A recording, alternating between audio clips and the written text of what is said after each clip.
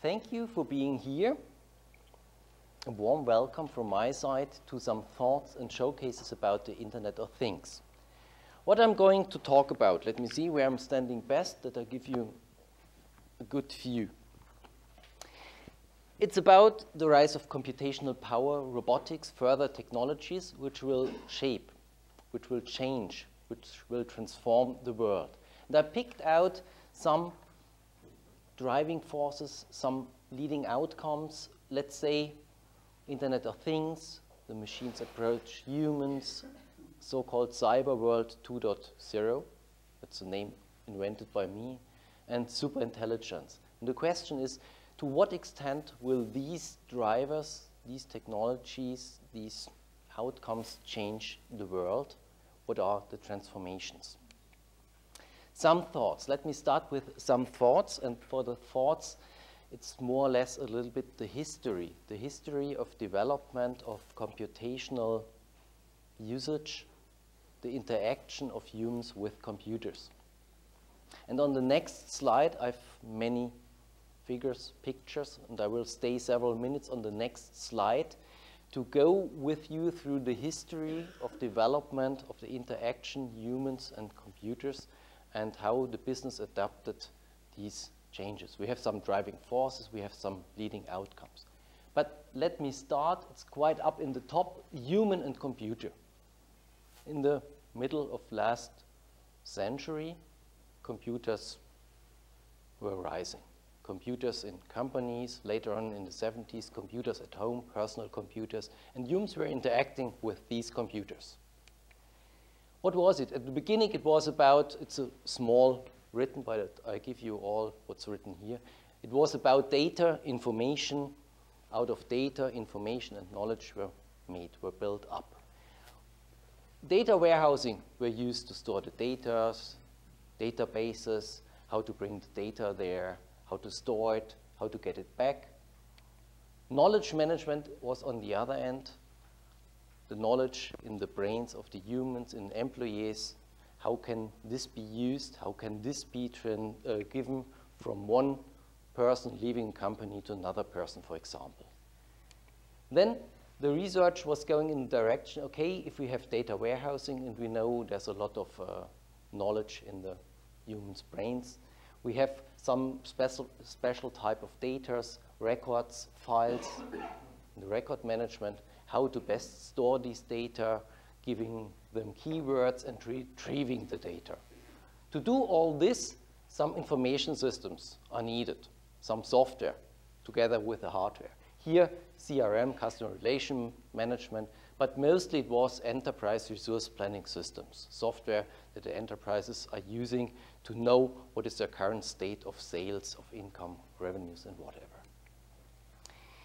Having these, and looking at the universities, what we are doing, what others are doing, okay, it's not only a beginning and the end, these are more processes, where steps in between, there are persons involved, and having these processes to deal with the data to make the best out of it, preferably we would have some workflows to automatize this. And the computers are not standalone. The computers were plugged to the internet, to the World Wide Web, to access data, to provide data there. Then, to run all these, we need some project management, and this is taught at universities as well. The students know, okay, we have some projects, set up data warehouses, identify the processes, optimize the processes, and so on. And finally, because I'm talking about humans and computers, we need some interfaces. The programming is behind, the interfaces are more the web design. That was more or less the only interface we had between humans and computers. A screen, keyboard is missing, and the mouse is missing. The companies identified, oh, that's wonderful, we have all these technologies, processes, systems here, let's make money. And then we have the application area of e-business. The company said, okay, in the enterprise we can use all the electronic means and optimize the data flow, the information flow within our enterprise, but better between enterprises. And in the 90s of last century, the B2B, the business to business, was arising with suppliers, customers, the companies somewhere in the middle, hopefully in the middle, and they are all managing this electronic data flow. To consumers as well, that was the B2C direction. The consumers were buying via web shops. That's fine. That was approaching us in the end of last century. The government by itself identified, oh, that's a wonderful technology, let's use it. Our citizens can vote, our citizens can fill out a text declaration electronically, all is running fine. What does it mean, all is running fine? The companies by itself need an IT strategy and IT management to maintain all this, to set the focus, to find out, okay, here we have to buy, here we have to invest. And for sure, the IT security is an issue we do not have to neglect. More or less hand in hand or close to IT security is the information ethics. We have so many data information, personal data information. Who is allowed to use this? Is it allowed to use it for marketing reasons or not? And to bring some new ideas in it, we need some information management, technology management. And that's more or less what we were doing till 2005, 6, 7, 2003. Why? Then a game player, or two game players, came in charge. That's a little bit smartphone, that's the most upper world. It was changing. Now the computing device is with me. You have your smartphone in your pocket, you have your computing device with you. In the past, it was somewhere in your office, in your house. That increases the mobility, and the Web 2.0 was changing. You're not consuming anymore what's in the internet, you're providing information to the internet. That's for sure collaboration. Collaboration between private persons, between companies, between the consumers and the companies, whomever. The social media, that's the outcome or that's the result in all the collaboration using these technologies, systems, software, ideas here. Now it's more that the people around the world on the private life are connecting. The companies are using Facebook for marketing and so on. Here, it was the way that mobile commerce was appearing. Now you can do your e-banking with your smartphone in your pocket. You do not have to go to a stationary computer at home. You can do it wherever you want. You can buy wherever you want. And what does it mean, wherever you want? You are tracked wherever you are with the location-based services. The smartphone, the IT, the telecom providers know where your smartphone is, and with this information it can be used to make money. To run all this, we have in the background the cloud computing. You do not know anymore where your data are. You do not know where you're retrieving software from. You're just getting this, you're consuming it. You have your mobile device, it's running in the background. As well, on the side of software, the software is improving. You have better technologies in decision making. Some possible alternatives are pre-processed and provided to you, and you can say, okay, I order this, or personalized, you're getting some offers. Amazon is saying the other customers bought this. Yes, you can go this way. That's all possible here. New business models are rising.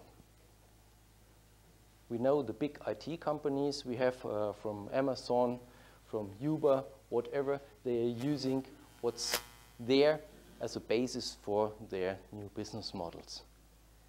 Companies identifying risks, and to handle the risks, we have the direction of governance, risk compliance, hopefully in extension with information ethics, we are able to maintain this.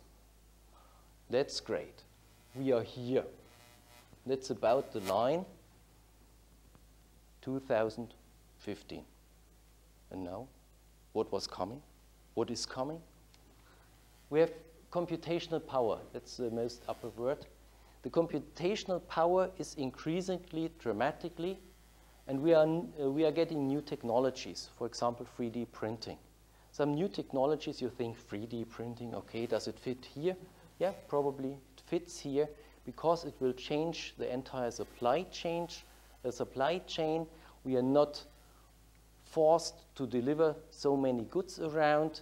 Here we are mobile in ordering something, and with 3D printing we are maybe very localized to get the products. We print just our products. We print our hamburger, we print our t-shirt in the morning by putting the clothes from the day before just in a bin. You put it in, press a button, I want a green t-shirt with this photo on it, and it's printed out in the morning, and I put it over. That will come. And we have the robotics. In the robotics, it's a big, tremendous game changer. Why? It's not that we have some metal, human-like machines. The game changing comes, the robots approach us. Here, computer were stationary. We had to go to the computer. Here, with the mobile, we are carrying the computers with us. With the robotics, even if I want or not, the robot is coming to me. And that's fully changing the possibilities we had here in the past. What's coming? And that's the title of the presentation here. With the Internet of Things, everything is connected. Every device which needs electronic power will be connected to the Internet and theoretically knows about every other device in the world. In Europe, I do not know if in the US we have the word Industry 4.0. That's more for the producing companies. There, every producing machine is already connected to the Internet or shall be connected to the Internet, and say, in 3 weeks, I need maintenance, please send me someone. That's already working in the producing industry. What's coming as well? I call it another leading outcome. That's autonomous. The machine approaches the humans. See it here with the robotics. They are coming. They are coming to me. They are entering the door. Huh? Come in? No robot. Okay. Next year, the robot will come.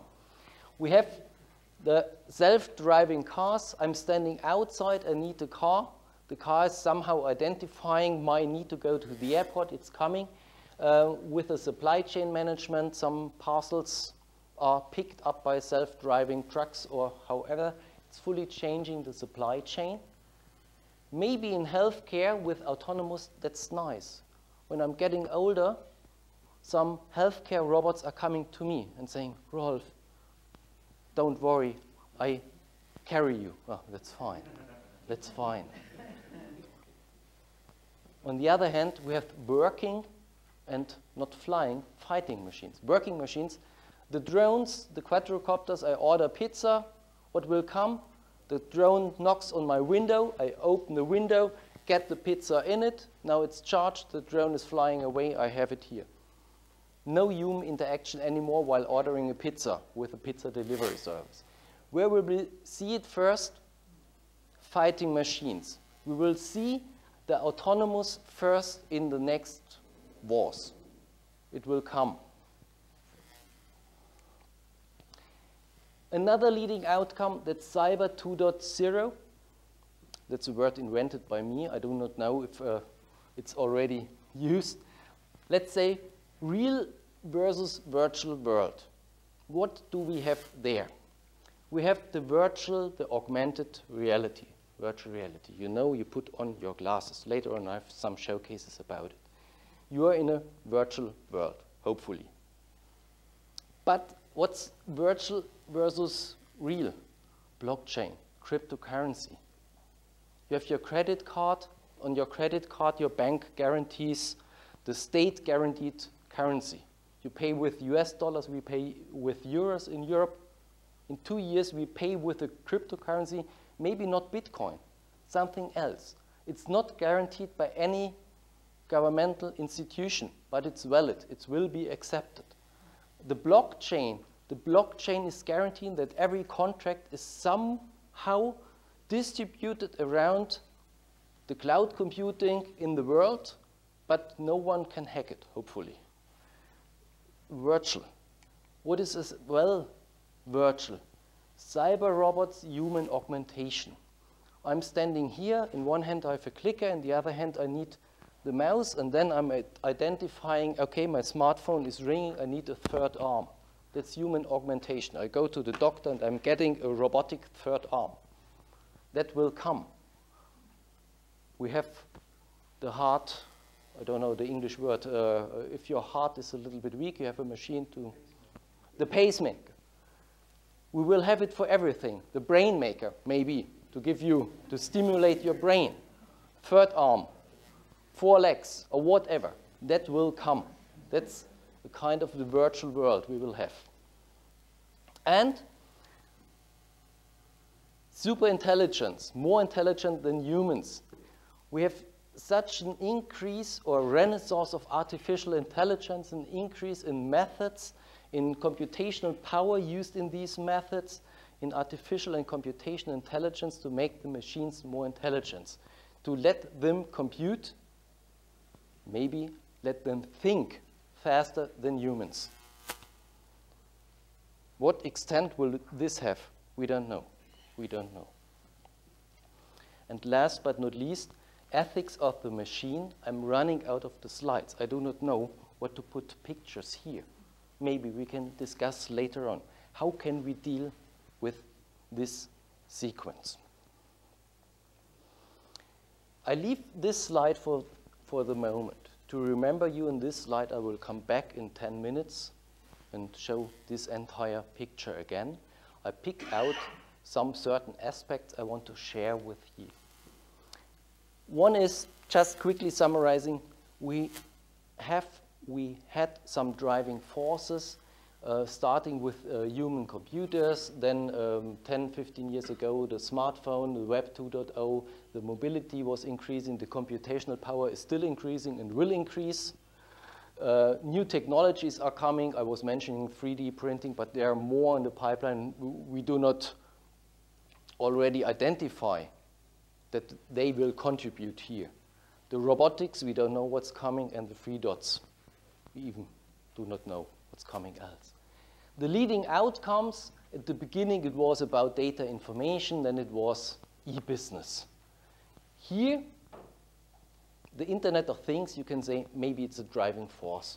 Or the Internet of Things, that's the outcome that you're using Bluetooth or whatever near-field communication technologies to connect all the devices.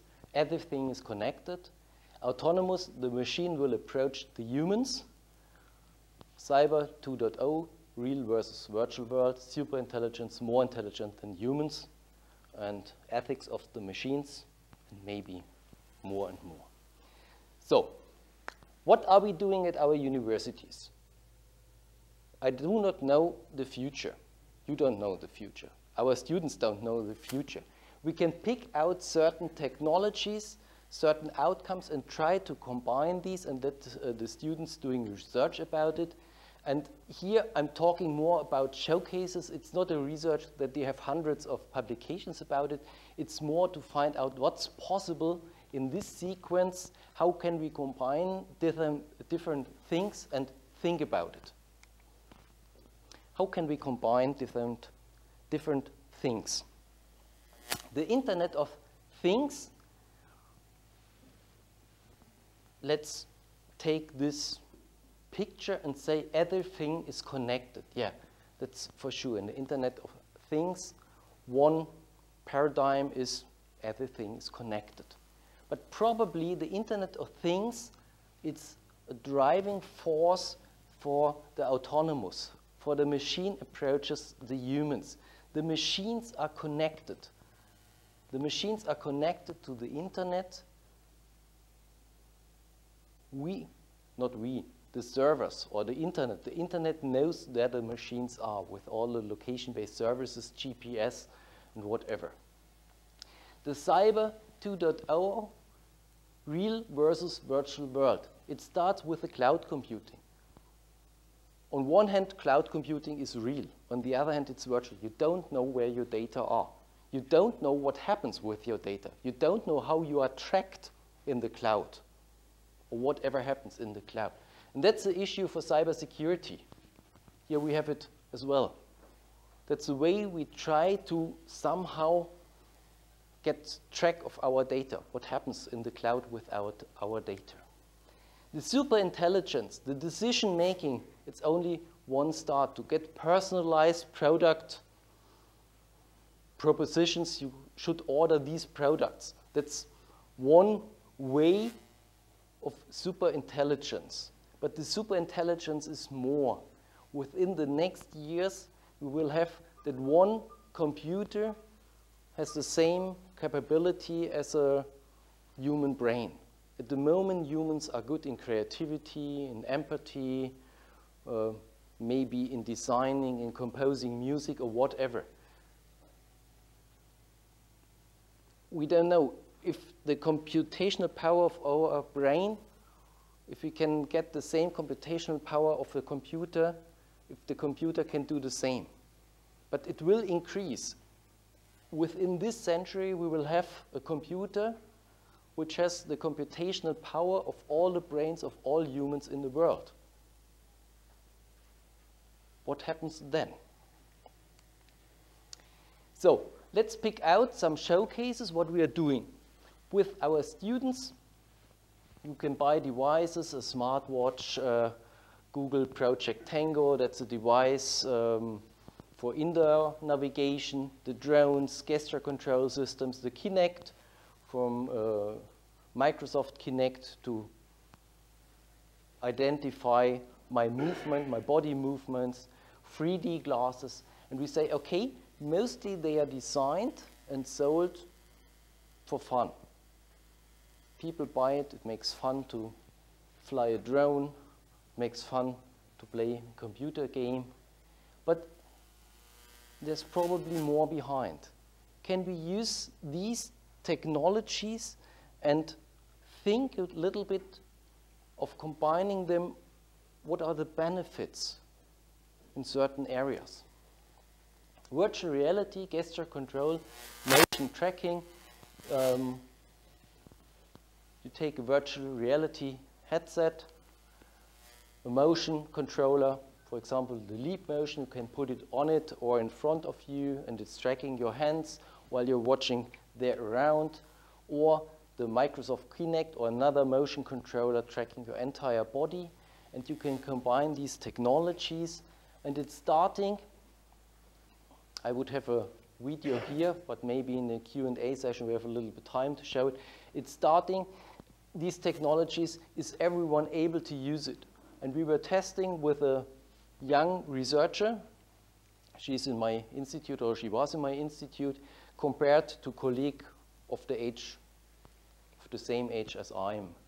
And as you think of, or as you might know, the younger ones, the digital natives, are saying, oh, that's great, business ideas, business models using these devices, I'm looking forward to have these. The older generations are saying, oh, what can we do with virtual reality?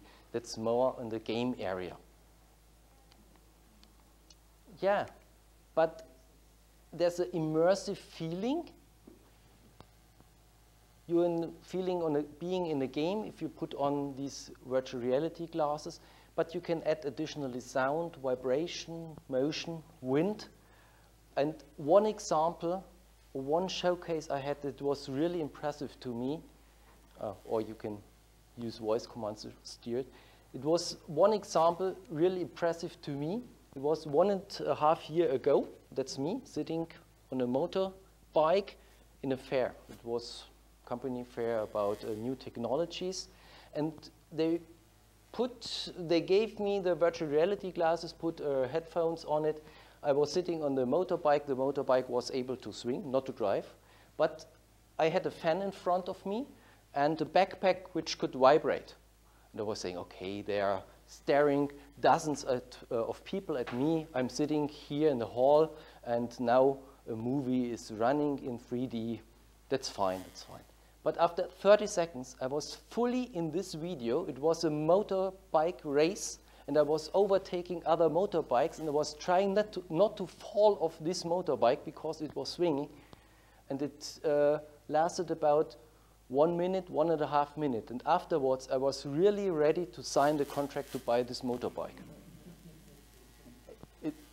I couldn't buy it.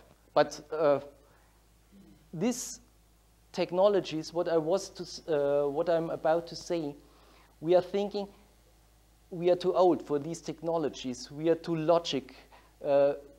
We can say, yeah, these are technologies. They cannot influence me. They can influence you. It's only a way or question how to combine these technologies to bring you an immersive feeling. So, quickly running over other examples. Human-machine interfaces, body-attached sensors. This is a ball about the size of a billiard ball, but there are electronic motors, engines in it, and you can let it run on the ground, and either you have your smartphone in the hand, and by moving your smartphone, you can run this ball on the ground.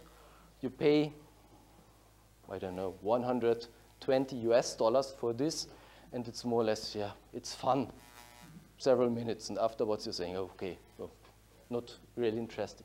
You can combine it with a gesture control system, and this you put around your arm, and it's identifying how you're contracting your muscles in the arm. You can wear it beyond your jacket, and you combine these technologies together, and by learning the system or training the system, which contraction is which movement, you can let the ball run around. And maybe that's a ball. You can exchange this ball to your car. You can sit in the back of your car, and only by moving your arm and train the system, you can steer a car. Or you can control a drone flying outside around. You can be a terrorist and saying, let the drone fly over there, only by raising your arm and doing this. There's so much possibilities, danger, opportunities, threats behind these technologies. We often do not realize it because you see these technologies, you buy these for probably $100. You buy it in an electronics store. Maybe your kids have these technologies and you're saying, okay, but it's not really interesting, that's for fun. There's so much beyond this fun as business opportunities or other opportunities using these technologies. What's quite open is the cognitive controllers. To put it on your head. It's not so interesting if you walk around in the city and have this on your head. But it will, in the process of minimization, you will have certain minimal dots, points on your head, and your brain waves are somehow, or you are able with your brain waves to control something. You do not need any devices in this size anymore to contract your muscles. You can just think. Let the ball roll to the right, to the left, or whatever. That will come. I don't know what possibilities we have then and what opportunities and threats we have. In the sense of minimization, you know the computational power which you had in the past with your laptops, you have actually with your smartphones, you will have it in your smart watches. We don't know if this will be disruptive technology or is it just a minimization process of some devices and together fusioning with watches you were wearing, the mechanical ones, the old ones. Maybe it might be more a controlling device as used here. What smart watches are valuable, or we are doing research with smart watches, they can be tracked. They have all the GPS, the WLAN, wireless tracking in it. It's known where the persons are only by using these smart watches. Here we are more or less ready to know, okay, I can switch off all my GPS and the devices to, or the software to deliver data to Google. This is a new threat in the sense we are not thinking so much with the smartwatches. As far as we were realizing, it's, oh, now I have it as a smartwatch, and the security issues are often forgotten with smartwatches. With the tracking, another idea, this was a research project, that's me, that's one of my research assistants, and you see we have some tracking devices here. Now we're coming to the good side. What's possible with these tracking devices? In the field of ambient assisted living, it's much healthcare done in Europe, and mainly the old persons have to fill out paper-based healthcare sheets where the health caretakers are asking the older persons, have you drunken sufficiently over the day? Have you walked several steps but not taken the staircase? Have you smoked? And all the people say, no, I have never smoked, no, not drunken alcohol, I walked sufficiently, but not on the stairs and whatever. They lied. And we were trying to use tracking mechanisms, and that was an Arduino physical platform. It's about this size, today it's about this size. And what's the minimal set of sensors you can attach in the homes of the elderly people or on the body of the elderly people to get a real measurement, but not too intrusive to their life. To see, have they really smoked? Smoking is probably easy to identify, but have they drunken sufficiently, but not alcohol? Yeah, and we were testing these devices. That's another way of using Internet of Things, connect everything, and the persons are connected. We have to see if this is nice. What will come? We are doing a little bit research or building showcases in the field of robots and navigation. And the question is, the robots. Our institute is not rich, therefore we are using the Lego robots. You can just build your hardware how you want, and we attach some devices. For example, the Google Tango tablet. It's the standard size of a tablet, about this size. And Google was introducing this device about 1.5 years ago. And this device has additional software on it to identify indoor locations by just measuring a 3D room and identifying where tables are, where the floor is, where the ceiling is, and some lamps in it. And with augmented reality, you can pose some objects somewhere virtually, and when you walk around with this 3D tablet, you see the objects you have virtually placed, and it will stay, and you can give the tablet to someone else. And that's because a certain set of sensors is in it, and it was, or it is, a Google showcase, but it's not so often or rarely combined with robots.